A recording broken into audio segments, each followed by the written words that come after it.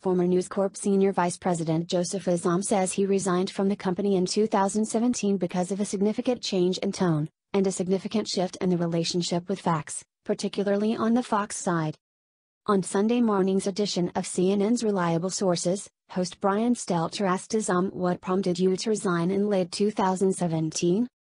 Azam noted that he hadn't worked for Fox News directly, and so I hadn't been exposed, for a long time, to a lot of what was going on the opinion side, but beyond that I noticed a significant change in tone. I'm a big believer in the marketplace of ideas, and I was fine working with and for people who had very different values and opinions than I did, he continued, but I noticed a significant shift in the ferociousness, and frankly, in the relationship with facts, particularly on the Fox side. When was that shift in tone? Stelter asked, noting that Azam started at News Corp in 2015. I think in the run-up to the election, right, it became very profitable to kind of fall in line with some of the anti-immigrant, anti-refugee, anti-Semitic, anti-Muslim rhetoric, and I was affected by that, Azam said. Azam went on to say that he was exposed to it every day, including on elevator rides with Fox News television personalities.